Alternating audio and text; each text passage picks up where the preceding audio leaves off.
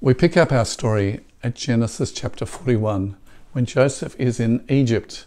He's been in prison for 2 years. Pharaoh's chief wine taster has forgotten all about him. One night, Pharaoh goes to sleep and has a dream in which 7 fat cows come out of the Nile and start grazing. And then 7 skinny cows come out of the Nile and eat them up. Pharaoh wakes up and then goes back to sleep and has another dream in which these fat heads of wheat, 7 of them, grow on the side of the Nile, and then 7 fat, skinny heads of wheat come up and eat them up. Pharaoh wakes up. Wise men, magicians, tell me what my dreams mean. We don't know. Ah, says Pharaoh's chief wine taster, I've made a big mistake. When I was in prison with the chief baker, we both had dreams that really upset us. We woke up and there was this Hebrew slave who said, what's wrong? Tell me your dreams. We told him our dreams and he told us the meaning. Each one was different. And it happened just as he said. I was returned to my position as head wine taster, but the baker was killed and stuck on a pole. Get him, says Pharaoh. So they send for Joseph, who's in prison, and his beard is shaved and his clothes are changed and he's cleaned up and presented to Pharaoh. Can you interpret dreams, says Pharaoh? Only God knows the meaning of dreams. He can tell us and you can have peace.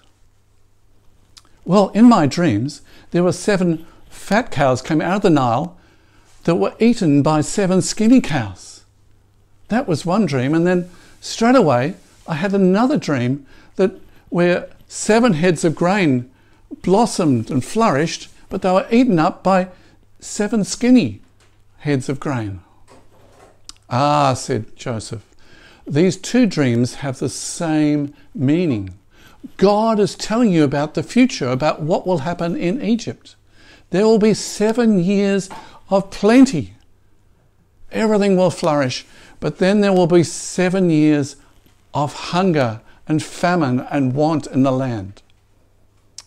What you need to do is appoint someone wise to rule over the whole kingdom and gather all of the excess grain and put it in Pharaoh's barns for when the food runs out.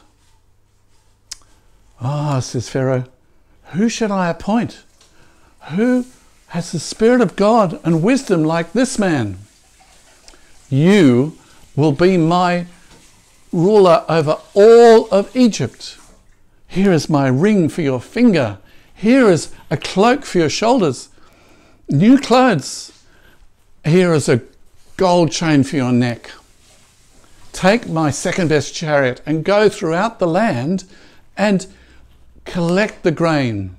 So Pharaoh sends Joseph throughout the land, and in the time of plenty, 1/5 is collected into Pharaoh's barns.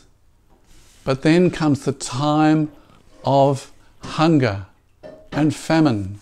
First of all, it affects the lands around Egypt, but then the Egyptians as well. And they cry out to Pharaoh and say, feed us. And he says, go to Joseph and he'll provide for all you need. So the people came to Joseph and he opened the granaries and fed them all. But the whole of the rest of the world was in famine. Have you had dreams you don't understand? Where do you go to understand dreams?